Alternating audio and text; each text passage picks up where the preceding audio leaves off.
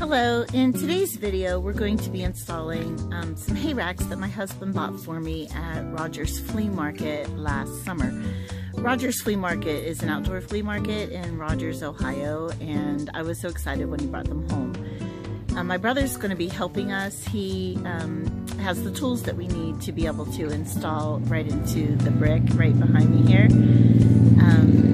And so we're going to be doing that, and we're also going to be cleaning up the area from winter, just the debris and things that accumulate during the winter months. So hope you enjoy the video, hope you learned something, hope it inspires you to try something new at your own home. All right, let's get started.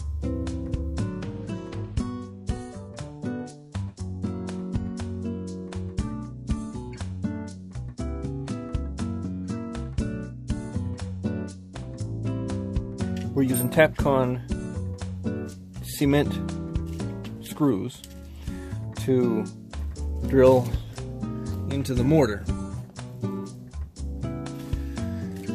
And it says on here, see, this is a 3/16 inch screw diameter. So we have to use a 5/32 inch. That's just slightly smaller bit for our cement bit, and then a number 2 Phillips for the head. Awesome! So excited! Now, here we're going to be going about 1 1/4 inch on a 3/16 inch. Are you going to have any more than 870 pounds on each? No, my flowers won't weigh that much. Okay. Neither will the dirt. Then these should hold for quite some time. Awesome! Okay, so we have the holes scored and marked where we'll be drilling to hang up the hay racks. So excited! Here we go! Alright, we're going to use this as the depth gauge. And I'm going to set it to where the depth of the screw, it screws it down just a tad bit deeper than the depth of the screw, because the thickness of the metal that we're going to fasten onto it is pretty thin, so it's going to go pretty deep. Another option, if you don't have this guide, is to just put a piece of tape, like white painter's tape around, and then you stop at the paint. And you can do that even when whether you're doing in masonry or wood. If you want a certain depth, you can. That's a little trick. Oh, I love it. Yeah, it's like what we did for the sewing machine when you have a wider hem or need a seam somewhere. Yeah. Pretty cool.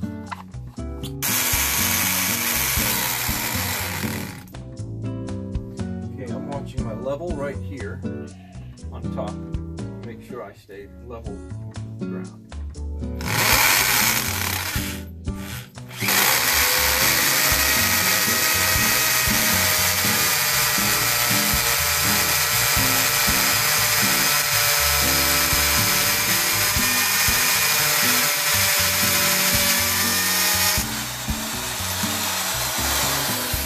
Awesome. Safety first. Eyes and ears. Woohoo! That's what I say at school. Safety first. That's right.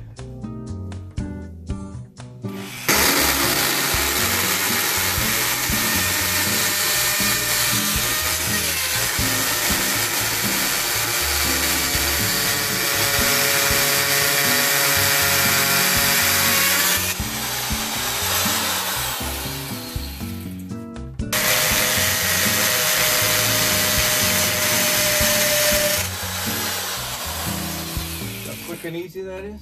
Yeah. Is it like butter? Maybe not that easy.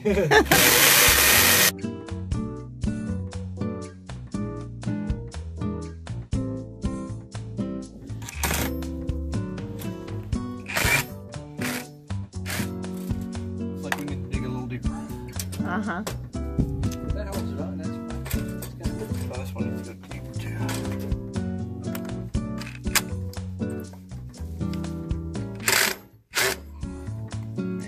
Maybe. Okay. Okay, so we got the hay racks installed last night late, and it was just too dark to film. But this is what they look like. We decided to put the center one down a little bit in case we wanted to put some taller flowers in there. But I really like the way they turned out. And I'm very thankful to my brother who had the tools that we needed to be able to do this project. So what I did was the large racks on either side had fishing wire wrapped around them. You might have noticed that in the close-up shots.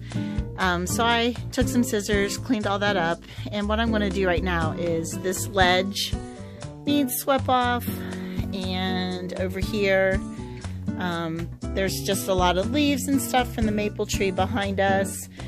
This is the stairwell down to my basement stairs, and it just is full of leaves and things that have just accumulated over the winter. So I'm going to be cleaning this area up, and the tools that I'm going to use, I have a flat shovel, a broom, my garden gloves, and my new cart that I just got at a church auction. So let's get busy cleaning.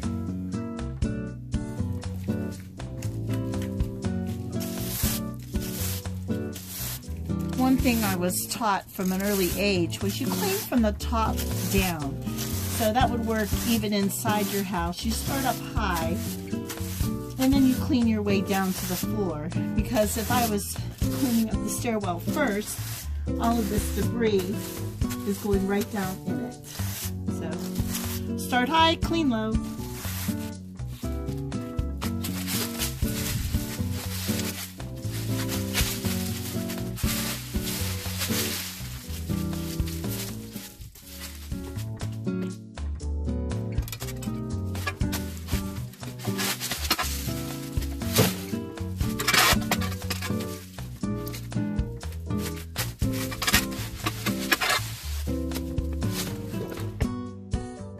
The stairs are all clean.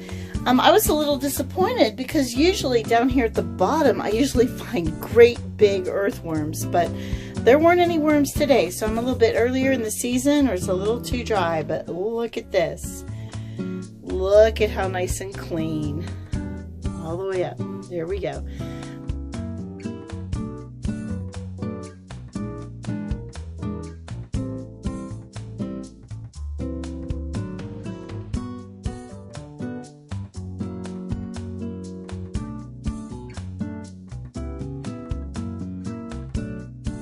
Well, I finished cleaning the stairs, and now it's time to take all these leaves and dirt to the compost. Now, I did empty out about the top third of this pot, and I will fill it up with fresh soil when I'm ready to plant it up. So I took out the top third, and I put it in here with the leaves and stuff that I cleaned off the stairs. And we're going to take this over to my garden and put it in my compost tumbler. Okay, here's my compost tumbler over in my garden, and this is where I'm going to put all the leaves that I gathered up off the stairs. Okay, so I got that dumped in the tumbler. You can see it looks like it's full, but it really isn't. The leaves take up a lot of space. I will be adding grass clippings to this, some compost from the kitchen, wet it down a little bit and make sure I spin it every day or two, and in a couple of months I'm going to have some nice compost to add to my garden. Alright, so I have some yellow and purple pansies, violas. They are for full sun, and this is more of a shaded area, but it does get bright morning sun for at least 6 hours. So that's what it says on the tag, so we should be good. And it will, the cold hardiness is right here, tolerates frost. So these should be good to plant and good to go. So there are 3 rows of 4. So each container will get 4 yellow and 4 purple. All right, let's get some dirt in the hay racks and get planting. I'm going to be using the Miracle Grow potting mix, and I'm going to be adding some Biotone starter plant food to each of the hay racks.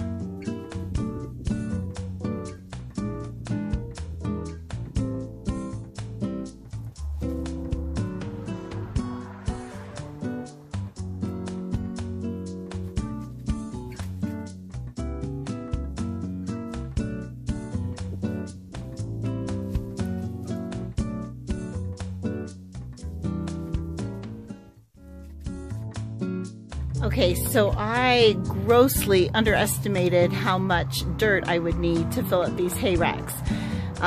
This is the first time I've ever owned hay racks or been able to utilize them, and so it's a learning curve for me. So I'm going to switch the camera around and show you what I had to do. Okay, first of all, I think I should win an award for gardening on a ledge, or at least be in the circus or something for doing this. But when I first laid out the pansies in the hay rack, I had the idea to alternate front back with the yellow and the purple. And then when I realized I didn't have enough dirt, then I decided just to go in a straight line. So that's how it ended up, and I had to add more dirt to fill it in. So there's the one on the right. Let me move down the ledge. Here is the small one that's a little bit lower that goes in the middle. And carefully, so I don't fall, here is the one on the right. And I just put the pansies in a straight line. The other thing was this middle one right here. I had originally thought I would put 4 blue and 4 yellow in each one. But that one being so short, I didn't do that. So I had an extra pansy, which I did utilize in the bigger ones. So I'm going to step back and give you a view of what they look like completed. Okay, so here they are finished. Let me zoom out a little bit so you can see them. Now, I don't plan on having the pansies in here all summer. I just was so excited to get them planted up. And over the next couple months, they will grow up and we'll be able to see that color over the top of the hay racks. And then when it gets too warm, I'll move them somewhere that'll stay cool under a tree or something. And we'll plant those up using the Thriller, Filler, and Spiller formula for planting planters. And I can't wait to show you that when we update the hay racks. But overall, I'm so excited to have this project finished and for how it turned out. So thank you for watching. Please subscribe and click on the bell so you'll get notifications about future videos. Thank you so much for watching, and we'll see you in the next one. Bye!